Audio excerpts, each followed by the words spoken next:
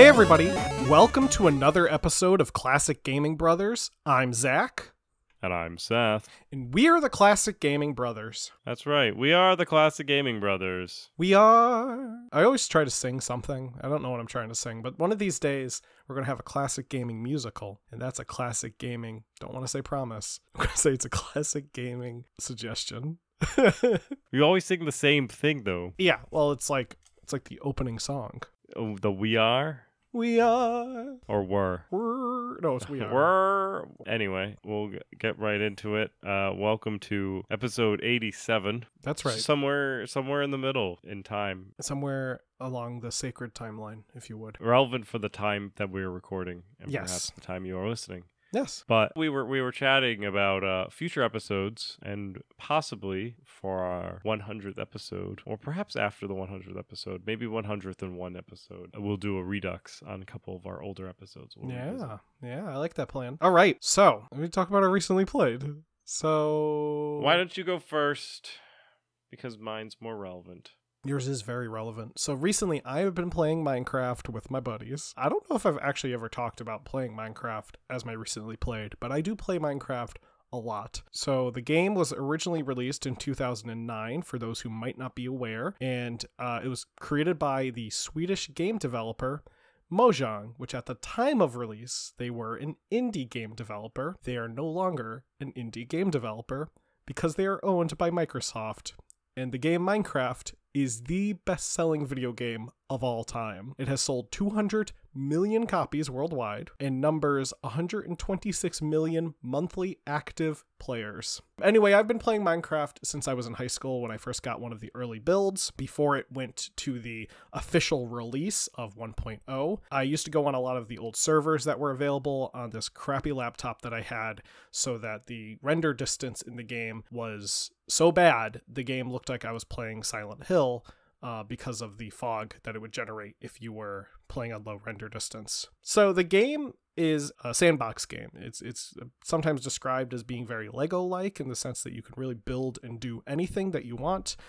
So if you want to build a massive tower, go ahead. If you want to build a replica of the Starship Enterprise, go ahead. People have done all those things and more. There's a YouTuber named Seth Bling who actually has constructed entire computers within Minecraft. There's a lot you can do with this game. It's a pretty massive game in terms of the popularity, but really what I like doing is I just like playing with my friends. Usually when we can't decide what we want to play, we will play Minecraft, because you can boot up a new world, you can just do some exploring, you can jump into creative mode, fly around and, build something silly, or you can kind of take it seriously, start from scratch, build up a farm, go into the mines.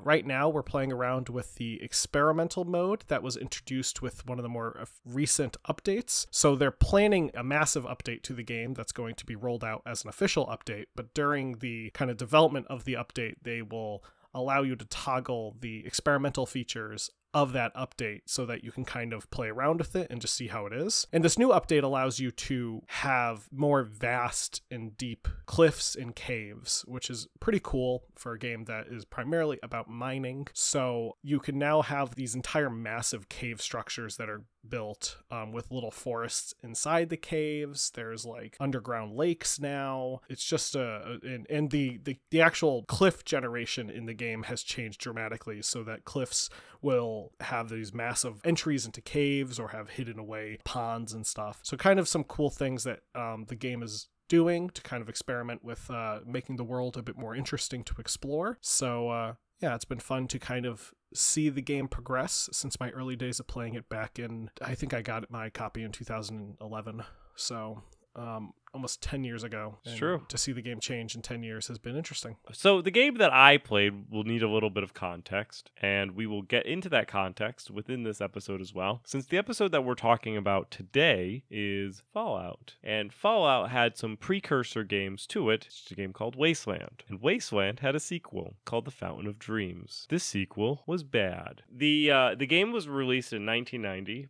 and I didn't know about its existence, probably because it is a really bad game. It's really kind of gotten erased from the annals of history, as it were. And learning about Fountain of Dreams, I was like, oh, apparently there was a sequel made for Wasteland that wasn't Wasteland 2, which is also a game that exists, just not in 1990. I decided that I wanted to see this 1990 sequel to Wasteland, which is, in fact, it was so bad it became unsequeled. So in like 04, Electronic Arts, who developed the game, disowned it and made it not attached to the Wasteland world. So I'll talk a little bit about Fountain of Dreams now, since I was recently playing it. And so it's bad. So there's no real setup. You play as this top-down view of this 2D world, and you can see your guy. He kind of looks like a very small Guile from Street Fighter if Guile was drawn with 4 colors. You start off in a map that's drawn from a bird's eye view, so houses are brown blobs and walls are gray blobs and trees are green blobs. You navigate around this town, but you don't, there's no lead in to the game. You just started this dude's house and you go to this dude who runs the house, and he doesn't really talk to you about a bunch of anything. They also have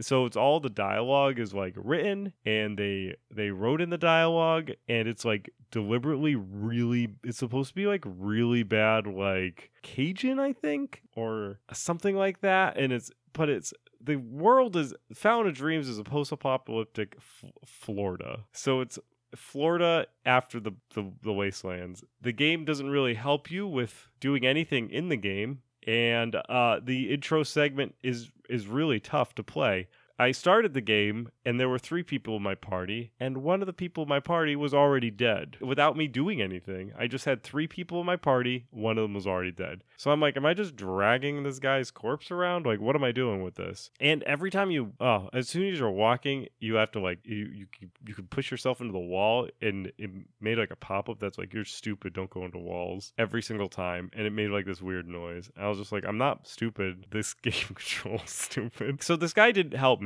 So then I just left this dude's house, and I get entered this town, and I just wandered the town, knocking on people's door, trying to figure out what the quest was. I didn't know what I had to do. I didn't know what the purpose of my like character's existence was, and why did I have this dead guy in my party? Like, these are the questions that I asked. So I went around door to door asking people, and they either were not home, they attacked me, or they tried to give me a quest. I got 1 quest out of like the 16 doors that I knocked on, and the rest either attacked me or would not answer. So the 1 quest that I did get was to go to a grocery store to go kill these members of the mafia. So I told them, yeah, I'll do this. It's fine. So then I decided to look for the grocery store. There's no map that I could find, so I just wandered from building to building, being like, is this the grocery store? Is this the grocery store? And similar thing, like people either attacked me or ignored me. So the attack sequence, it works in like a turn-based sequence where you see like a portrait of your enemy that you're fighting, their name. You get a couple of options to choose to fight against them, and then you can like run, attack, use a specific weapon, you can evade, or you can load your weapon, or you can use an item. And you have to pick those things per person and then lock in the moves. So you get say you get 4 people, you go through each one of them, pick what actions they're going to do, and then engage the turn. You don't get to see your people just show up as text, and then the bad guys show up as images, and as you kill them, the images disappear. And so I fought a bunch of people, and then had 1 person dead, and another person got injured. Mind you, the person who was dead was always dead, so I don't feel like I killed them, since I started the game with them dead. And so I decided that I couldn't find the grocery store in this town, and if I continue knocking on these doors, I will die. So I'm going to leave the town to find the grocery store, because maybe it's somewhere else. Maybe I can wander the wastelands and get to a grocery store. So I leave the town and get attacked by 3 killer clowns, and they were killers because they killed me. And this is one of those type of games that you would play in like DOS, and if you died, the game would say, too bad, and then close. So I was playing this game, and I died from the killer clowns, and it gave me a message that said, too bad you didn't survive, and then immediately booted to the DOS prompt. Like, it didn't even give me, like, it didn't go back into the game. It didn't even restart. It just was like, you're done. You obviously cannot play this game any longer. And I just was like blown away. I was like, this was A, a very tough game. B, I don't even know what I did. And C, this was a rough game. Anyway, Fountain of Dreams spawned from Wasteland, which was a much better game, and was done in 1988. Wasteland was developed by one of the greatest development studios ever, Interplay. Interplay has done a lot of great things. Wasteland was one of them. And so they created Wasteland, which takes place after a nuclear holocaust. Wasteland ended up being a success, both commercially and reputation-wise. People loved it. Now, we will probably do an episode on Wasteland itself, so we won't get into the nitty-gritty of Wasteland, since Wasteland has enough history to itself that we should do an episode about Wasteland by itself. Since this is a Fallout episode, people should just know Fallout came from Wasteland, developed by Interplay. However, Interplay and Electronic Arts, who published Wasteland, had a disagreement. And that disagreement was Electronic Arts going, we can make the sequel to Wasteland for cheaper by doing it ourselves. And we don't need Interplay to make a game for us. So they broke up. They're like, we're not gonna publish a sequel to Wasteland. We'll take care of it ourselves. And Interplay was like, that was our game. We're gonna make our own sequel. So they went off, and Electronic Arts went to create a game called Fountain of Dreams, which I was recently playing, as you just heard, and it is horrible. Interplay went off to go work on a game called Meantime, which probably would have been better than Fountain of Dreams, but Meantime was ultimately canceled. Fountain of Dreams actually started the Electronic Arts trend of creating games in-house that were popular to previous games that they published with other developers because they wanted to save a buck. Fountain of Dreams, since Meantime was never created, we'll talk a little bit more about Fountain of Dreams, was much shorter than Wasteland, and the fans of Wasteland and the press just ignored the game, hoping that an actual Wasteland sequel would eventually arrive. It would. Wasteland 2 would eventually arrive to home computers in 2014, which is a little bit of a wait. So I hear GTA people are having problems waiting for Grand Theft Auto 6. Wasteland 2, to do some quick math here, 14 minus the 12, 26 years. I hope it was worth the wait. And it wasn't produced by Interplay. Interplay has long been defunct. It was produced by In Exile Entertainment, or I think it's In Exile Games, which I believe is now also owned by Microsoft. I believe all of the companies, except for Electronic Arts, that had any involvement with Wasteland, Interplay, well, other people that were at Interplay who went to like Black Eye, who eventually went to Obsidian, and the people who were went to Exile instead of Obsidian have all been purchased by Microsoft. So Microsoft could probably make a Wasteland 4, I guess, because they've already made a Wasteland. Not only did they already make a Wasteland 2, they've made a Wasteland 3. Wasteland 2 and Wasteland 3 are both really good role-playing games. They're classic CRPG games that play in an isometric view where you go across the wasteland, as it were, the post-apocalyptic world. Like I said, Wasteland has enough material that we'll do an episode on it and eventually. However, Fountain of Dreams was ranked 41st as one of the worst games of all time in a 1996 issue of Computer Gaming World. So take that as you will. It's a bad game. Now, Fallout was created by Tim Kaine, who previously played and was heavily inspired by Wasteland. Now, the game Fallout was originally intended to be a spiritual successor to Wasteland, but instead of being like a exact sequel to Wasteland, it was going to be based in the role-playing system GURPS, which stands for the Generic Universal Role-Playing System. The game began its early stages of production in 1994 under the direction of Fergus Urquhart of Interplay, who is now over at Obsidian. Yes. Who's now purchased by Microsoft. During the first initial 6 months of production, Tim Kaine was actually the only person at Interplay that was working on it. Eventually, the team grew to be about 30 people, but were often considered to be the B team of Interplay. And the game was pretty risky for them to produce. Well, at least was thought to be pretty risky for them to produce. Now, at this early stage of the game development, the game was called Vault 13, which is a GURPS post-nuclear role-playing game, which later was changed to Armageddon and then finally Fallout, which is fun because what's after Armageddon? It's Fallout. In the game, there are vaults, and Vault 87, which is what this episode number is the vault where super mutants come from. Ooh, that's fun. It's in a highly irradiated area. You can visit it in Fallout 3 because it is in good old DC in the Capital Wasteland, and it's like the what is it, the Sea of Sadness or whatever.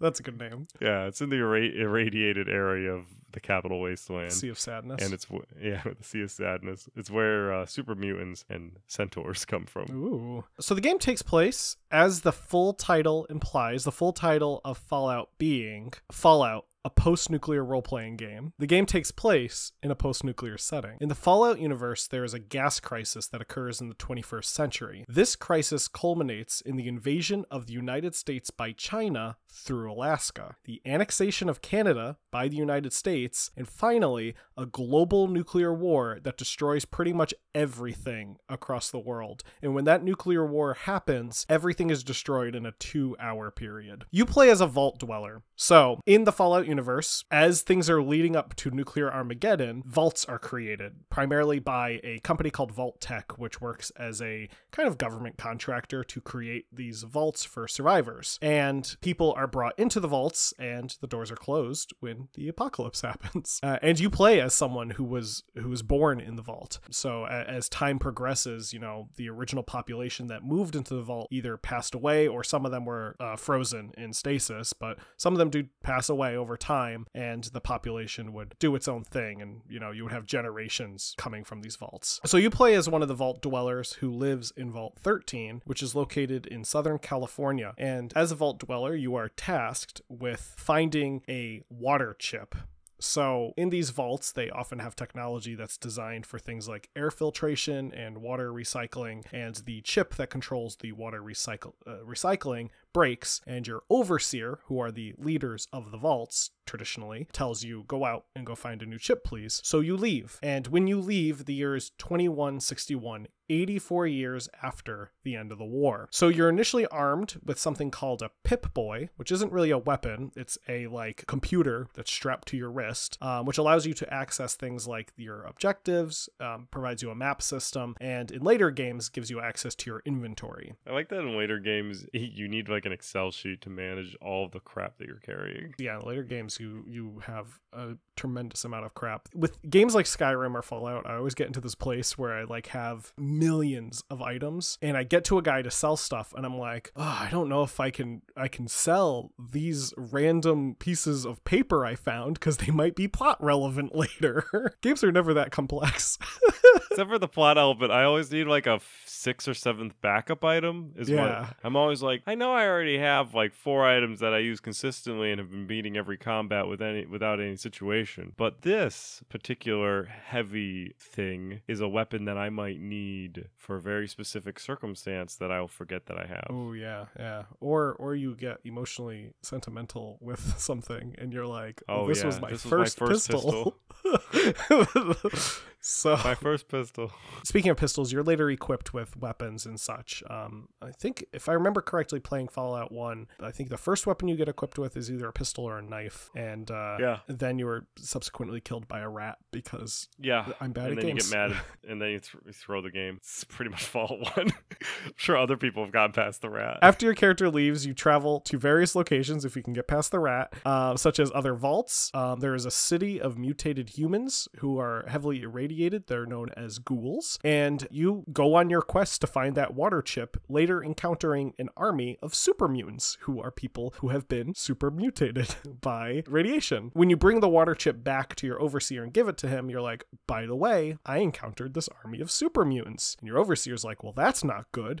We should probably stop that from happening. And that becomes your next main quest, and you have to stop the super mutants and their leader, who is known as the Master.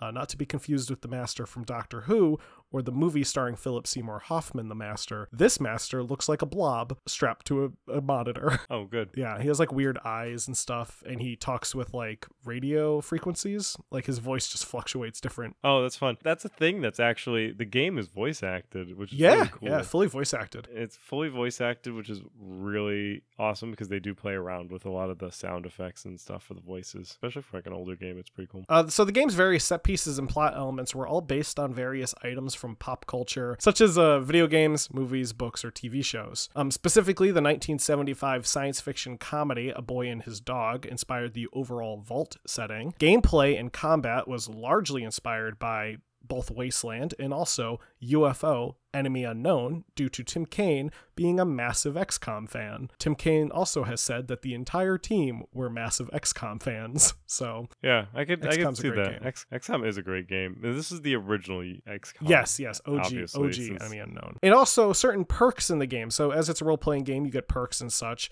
Were inspired or named after TV shows like Buffy the Vampire Slayer, which was popular at that time. There's also a couple more blatant references to TV shows, such as a special encounter that you may have as the Vault Dweller explores, which is the TARDIS from Doctor Who showing up in front of you, and as you get closer, it disappears. To be fair, that's a pretty obscure reference since it's 1998. 1998, when Doctor Who was canceled at the time, because for those who don't know, Zach here is a massive Doctor Who fan. In the 80s, Doctor Who ended and went on a little hiatus until 2005, and there was a made-for-TV television special on Fox that did really badly in 96, but that was it. So, like, to throw in a Doctor Who reference into your video game was kind of, like, unheard of back then. It's a little more common nowadays when, like, Lego has Peter Capaldi playing the Doctor in one of their games. But in any case, the overall engine for Fallout, the engine the game was actually designed in, was created by Tim Kaine, and he actually built the engine completely in his spare time when he was working on other projects for Interplay. So between other projects, he would put a little time into this engine that he wanted to create a game in. After Interplay acquired the license for GURPS, which was created by Steve Jackson Games, Kaine worked to incorporate the system into the engine he built. So he had to redesign the system that he had created for his engine in order for it to follow the GURPS system. While Tim's team worked on designing the engine, they also experimented with the idea of potentially developing the game as a first-person title, which was immediately dropped because they realized it would A, not look very good, and B, be very resource intensive. So they ended up ditching that for a trimetric perspective. Now, Seth, if you tell me what perspective is Fallout in, I would probably say it was isometric. And that's a term I think I've been using liberally in this podcast, but I have to make a correction if I've ever used isometric incorrectly, because isometric is very specific. Isometric means that all of the angles from viewing are equal. Trimetric means that there are no equal angles when you are viewing the object. So if the 3D object you are looking at is a square, it could be isometric, trimetric, or dimetric. Those are three of the big ones that are used for stuff like games. Dimetric means two of the angles are the same. It is. I was thinking to myself, I was like, we've definitely referred to games like Warcraft as isometric when I don't know if they're actually properly isometric. So now... Yeah, Warcraft 3 may be isometric. Warcraft 3 might be properly isometric, but Warcraft 1 definitely. I don't know. This is the trouble. But apparently, Fallout was specifically designed in a trimetric perspective. So Fallout was not immune from production issues. The game was nearly canceled when Interplay acquired the license to Forgotten Realms and Planescape in the Dungeons & Dragons universe. This would lead them to then eventually go and make, Baldur's Gate, Icewind Dale, Planescape Torment, some critical RPGs through their Black Isle development house, which is a subsidiary of Interplay. So they're like very excited to make these games, and Tim Kaine's over here working on this Wasteland game when they were essentially served up known intellectual properties. Like money makers. Tim Kaine's like, can I please finish my game that isn't a Wasteland game? This is its own original thing now. Yep. And Interplay was like, you could, but we also have things that will literally give us money without even trying. Yeah. So Kaine was able to convince them, the Interplay that is, to not only let him keep working on the project, but to resist the pressure to turn the game into a multiplayer game. Which... I forgot to include in the notes, but the reason that Interplay wanted to turn it into a multiplayer game was because another little game came out around this time, and that was called Diablo. Right. Yeah. So the Fallout was dodging bullets left and right from all the different competition that was with internally and externally. Another issue that plagued the game was that in 1997, the license from GURPS was dropped due to the creative differences between the Fallout, Interplay, and Steve Jackson Games. Accordingly, from rumors, as it were, the people at Steve Jackson Games were offended by the excessive amounts of violence and gore in the original builds of the Fallout game. So Kane's team was forced to turn the already implemented GURPS into a new system, which they called Special, which is an acronym for the stats Strength, Perception, Endurance, Charisma, Intelligence, Agility, and Luck, which I actually now love even more because they made it an acronym, which is what GURPS is. GURPS is an acronym for the Generic Universal Role-Playing System, and GURPS is a well-known acronym, and now so is Special, because GURPS said we didn't want to be involved in Fallout. Now, for the game itself, there were various actors that were hired to play the 21 non-player characters within the game. One of these actors was, in fact, Ron Perlman, who would eventually go off to become Hellboy and other things. Sure. The NPCs were displayed as talking heads, and each of these talking heads took about 8 weeks to create in the application Vertisketch, which was the system that they were using to create these CGI heads, really. For character personalities, it was decided to keep everyone as morally ambiguous as possible, so there was no real right or wrong choice in the game. As such, the end game encounter with the final boss, known as the Master, which Zachary talked about earlier, can be beaten in a variety of different ways, including convincing the Master to kill himself, which is quite a way to end a game. Obsidian, who is kind of like the spiritual successor studio to Black Isle, which was an Interplay product, and even In Exile, which is also kind of also pseudo-spiritual successor studio, they still go on and make games that have morally ambiguous people so that you don't know if there's right or wrong choices. Outer Worlds and Wasteland 2 and 3 all have these morally gray type of environments where you're like, I'm trying to do the right thing, but who knows what it is. A companion system was also added into Fallout, though this was a late stage addition and had to be added through scripting as it wasn't able to be coded in directly. So thus the companions would experience some really bad glitches and sometimes shoot you if you got in their way. So don't blame your companion, blame the late edition. And this isn't Fallout 1. In Fallout 2, they fixed a that. little bit better. They decided that they should actually fix that. Now, the game was first released on November of 13th, 1997, after a demo was released in April of the same year. It was a commercial success, though it did not meet expectations in sales. By the end of 1997, the game had sold 53,777 copies in the United States and 100,000 units worldwide. By March of 2000, 144,000 copies were sold in the US alone, though the title was proving to be incredibly unpopular in the United Kingdom, where the first game and Fallout 2 only sold 50,000 units. Based on last recorded total sales, estimated around 600,000 copies. I'm sure there's been more sales. Oh yeah, since then, I mean, I think that's physical sales that's too. Like this. Yeah, this physical recorded sales is 600,000. I'm sure with digital distribution now and the fact that the game was just flat out free for a period of time, there's probably more people that have Fallout than that bought Fallout. A copy. So Fallout was considered a popular game and was fairly successful. Did in fact spawn a franchise. The first game in which was Fallout 2, which was released in October of 1998. And it was actually released so soon after the first game that they encountered massive crunch when developing it. And it was not a fun experience for most of the developers who were working on Fallout 2. Now, Fallout 2 was developed by Black Isle Studios, who were recently the named RPG division of Interplay. Before, they were just called the people who made RPG games at Interplay. After Fallout 2, Interplay did allow an Australian developer called Microforte to create a tactical role-playing game called Fallout Tactics: Brotherhood of Steel. The Brotherhood of Steel, by the way, is a kind of hyper-religious sect of people who live in the wasteland who are really into guns and massive armor. So they wear these big like mech-sized armors and they pack miniguns. And they are like old remnant of the US government, but like as a religious cult. Now, a follow-up to Fallout 2 began development shortly after the release of the game. This title, Van Buren, was ultimately canceled when Interplay did a little thing called going bankrupt. When a company goes bankrupt, they no longer make sequels to games. Before they did go bankrupt, though, they did release Fallout Brotherhood of Steel, not to be confused with Fallout Tactics Brotherhood of Steel. This title was an action game for the Xbox and PlayStation 2. It has mixed reviews.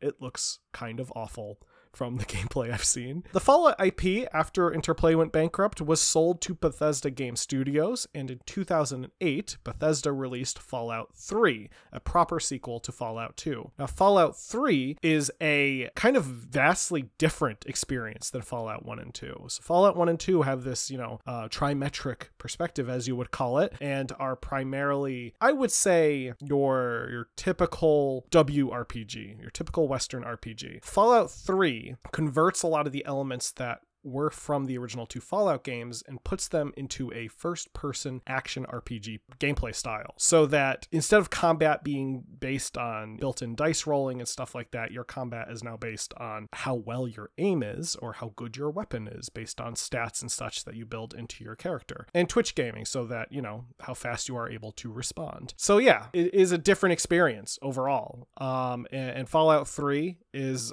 a almost very different game. It was built in the Oblivion engine, I don't think it was called the Oblivion engine, but it's the same engine that Bethesda used to create their games Oblivion, and then they later updated it for Skyrim. Now, following Fallout 3, a spin-off to the Fallout franchise was created by former members of Black Isle, who are now under the developer name of Obsidian. This game, Fallout New Vegas, was released in 2010. I will say, if you've never played a Fallout game, and your choices were Fallout 3 or Fallout New Vegas, I'm going to ask you why you haven't finished Fallout New Vegas, because Fallout New Vegas is a great game. Which is fun, because now Microsoft owns all of this, including Obsidian and Bethesda and In Exile. And Minecraft. So all the people Microsoft, in fact, owns everything that we've talked about except EA.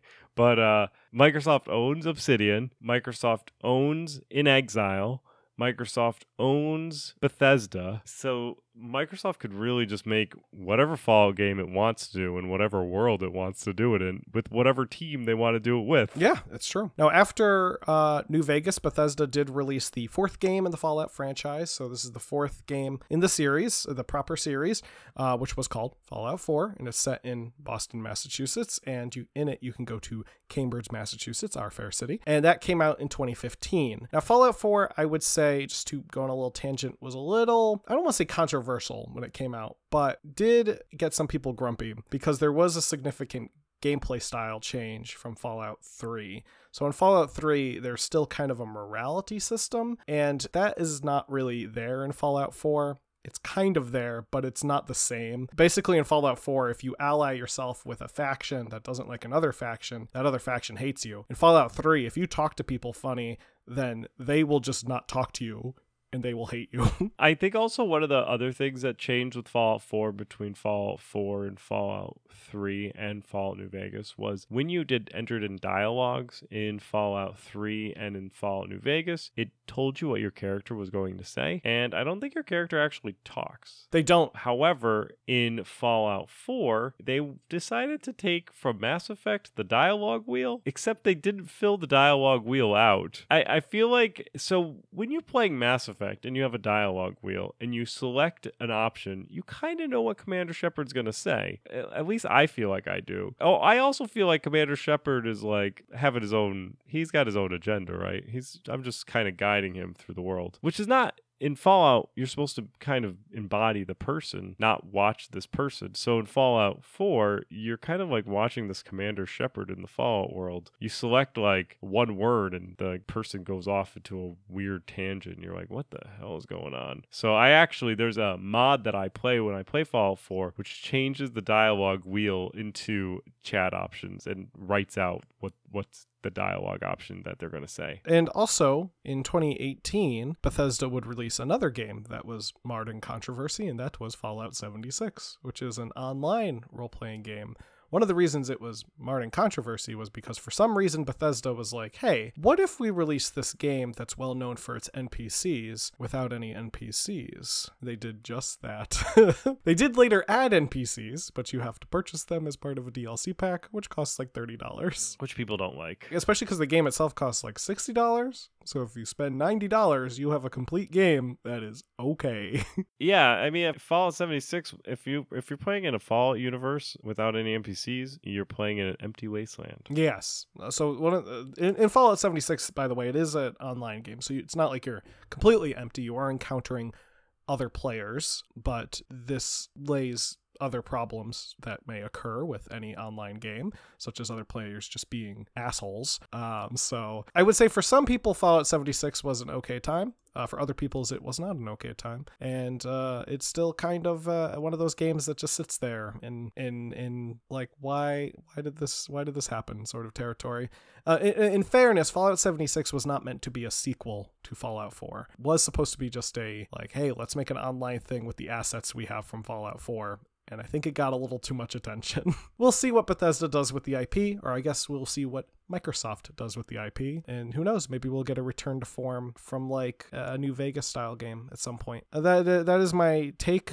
I did include a note here saying that Bethesda titles are certainly more advanced. They often get criticized because they're not as complex as the past games. So you're less likely to talk the final boss of Fallout 4 out of doing his big bad thing than you are in Fallout 1. Anyway, that's our Fallout episode. Before we put the nail in the coffin of Fallout, as it were, I'm sure this is going to be one of our more popular episodes just based on the title alone. If you're interested in hearing more about some deep dives into not necessarily the history, but like the lore of certain games, like Fallout, Witcher, Mass Effect, we could do episodes on just the lore of the game and have some content there as well. So if that's interesting to you, if you're like, wow, Zach mentioned the Brotherhood of Steel, how does that work with like the Minutemen and how the faction changes over the Fallout times, and what's up with the New California Republic or the NCR as it were, and all that jazz, and the Enclave. And if you want us to go into details about the different factions and stuff like that, we will be happy to do so, and we may do some episodes like that in the future. So as I usually say, this will not be the end of this particular intellectual property, and we'll come back to Fallout, perhaps in a more deep dive where we talk about President Eden. All right, time to get on to our byway pass so we can wrap up our Fallout episode here. So I'm going to go first. My byway pass is actually a byway pass that we talked about before. If you listen back into our episode in the 30s, during our British invasion episode, actually, Zachary talked about the Forgotten City as his byway pass. I want to talk about it because it just came out, or at least it's supposed to have just came out. It was due out July 28th. By the time this episode releases, it would be past July 28th, so hopefully it is out. If it's not, I am sorry.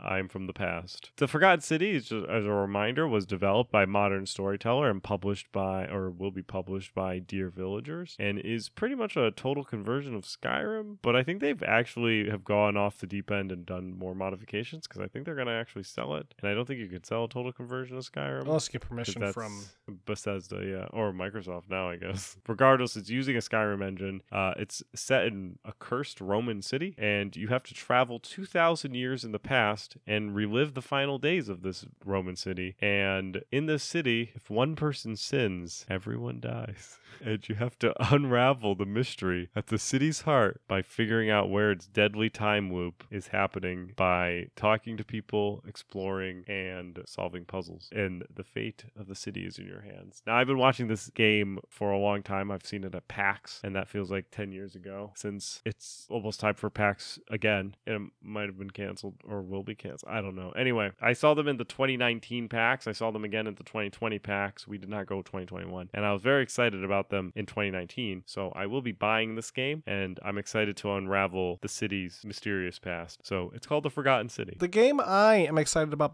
waiting or passing on Seth is called Nickelodeon All-Star Brawl. That game was just announced as of the day before recording this episode. So Nickelodeon All-Star Brawl, I want you to picture this, Seth. I want you to picture Patrick from SpongeBob, Helga Pataki from Hey Arnold, Invader Zim, and Nigel Thornberry beating each other up. That's the game. It is pretty much Super Smash Brothers, but this time with Nickelodeon characters. They're including everyone. There's like classic Nickelodeon characters in there. There's like references to Nickelodeon, like like Our Real Monster Kids. There's literally not Ickis, the girl. Oblina. Oblina is in it, but not Ickis. I don't know. Ickis might be in it, or Crumb. Crumb's probably going to be in it. You can probably throw his eyeballs. Do you think it's going to be as bad as like all of the things that Nickelodeon tries to do? Oh, I hope it's either going to be really bad or really great, but it looks fantastic. I'll probably put this down as a pass, but we'll see. I'm just not really, I don't really buy IP games really, or like, it's like games based on licenses anymore, licensed games. I haven't purchased a licensed game that I can think of. What's it coming out on? It's coming out on like everything. It's going to be out on Switch, Xbone Series S or whatever it's called. Sure. PS5, PS4. When I think about this game, and I saw Nigel Thornberry like all mutilated, like wrapped like a pretzel or something, and somebody was like, "Oh, there's gonna be a Nickelodeon fighting game," and all I could think of was Nickelodeon Hotel and them sending out characters that couldn't move, and like being a child and having like this horror show of like this SpongeBob that just stares at you with these dead eyes during your birthday instead of going to Disney World, which is like 2 miles away. Oh yeah, the Defunctland episode on that is so good. So if you're interested in learning more about Nickelodeon Hotel, check out Defunctland. And if you're interested in playing a brawler, maybe check out Nickelodeon All-Star Brawl. That's the game that I am excited about buying, waiting, or passing on. Again, probably pass. We'll see. I'm going to say if it goes on sale somewhere down the line, maybe I'll grab it. Do you think it'll be available for Extra Life? Well, it might be. It might be available for Extra Life, so maybe it'll be I'll have to see the character loadout. I would buy the game if there is no DLC. If all the characters are like either easy to unlock or unlocked at the start, I'm down. Yeah. Like, yeah, and there's a pile of them. If I don't have to put too much time into enjoying this game, I will love this game. Yeah. Also, I really want Heifer in it. I don't know if Heifer's confirmed or not, but I want Rocco and Heifer. Yeah. And I want them to beat up Jimmy Neutron. That's just my dream. Yeah. And then can they do like a Mortal Kombat crossover? Yes, Nickelodeon X Mortal Kombat. XDC. All the second-rate properties. All non-Disney properties. Sorry, not second rate. All non-Disney everything properties that Disney can't touch yet. Well, that's going to be our episode for today. For this episode, we were talking about Fallout. So again, feel free to reach out to us if you want us to talk about anything lore related. And the way you can reach out to us is by going to our website, www.classicgamingbrothers.com, and you can go to our contact form, fill that out, and send a contact form to us. If you don't feel like filling out the contact form because maybe you don't like contact forms or you don't want to go to our website, then you can load up your email and type in to classicgamingbrothers@gmail.com in the to field, and then from would be your email, and then send us a message that way. You can also send an email to Zach@classicgamingbrothers.com or Seth@classicgamingbrothers.com or classicgamingbrothers@classicgamingbrothers.com. So feel free to send us a message, and as always, we'd love to hear from you. That's a great way to get in touch with us and to support us. Now, before I get into supporting us, let's say you want to tell people how they can listen to us. So maybe you're trying to get your friends into Classic Gaming Brothers, because one of the best ways to support us is by telling people to listen to our podcast. So what you would want to do is you want to reach out to your friends and say, hey, I know this great podcast. It's called Classic Gaming Brothers, and you can listen to it on all available podcasting applications that are out there. You can use those exact words. I won't even sue you. No copyright on those words right there. So feel free to use those words and get people to listen to our podcast. Also, if you can and you are able to, please leave a review of us on iTunes. That is one great way to support us. Reviews go a long way, especially on iTunes, thanks to that beautiful thing we call the algorithm. So feel free to leave a review on iTunes and to rate us on iTunes, as well as on the other applications that we're available out there. Now, other ways that you can support us. So as opposed to just liking us, reviewing us, etc., you can also follow us on all the various forms of social media. We have a Facebook and a Twitter and an Instagram. Our Facebook and Instagram are Classic Gaming Brothers, and our Twitter is CG Brothers Pod. So feel free to reach out to us on those, as well as to follow us, like us, and support support us on those. Lastly, if you go to our website, we do have a store, so you can pick up some of our merch. We did recently add a couple of items to our store. We have a couple of new shirts and such, so feel free to pick up those and it'll be good to go. Good to goes. Pick up those, you're good to goes. So that is... Oh yeah, we also have a Twitch. We don't stream on Twitch a lot, but we do have a Twitch, so you can follow us at twitch.tv/Classic Gaming Brothers. I think that's the last thing I forgot, though. Anything else? Don't play games like my brother. And don't play games like my brother. I've been Seth. And I've been Zach. And we've been the Classic Gaming Brothers. That's right. You know, we haven't had a really good post-episode celebrity deathmatch conversation. No, we haven't. We haven't had like 30 episodes. I will say, I was watching clips from Celebrity Deathmatch not too long ago. Maybe like a week ago, 2 weeks ago. And that stop motion scares the crap out of me. Because it's so cool.